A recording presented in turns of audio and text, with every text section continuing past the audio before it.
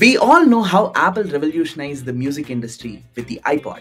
But Apple's success wasn't just about its sleek design, it was in understanding users through meticulously crafted user personas. Apple's design team didn't merely create a music player, instead, through extensive research, they narrowed down to personas like that of an urban commuter or a fitness enthusiast.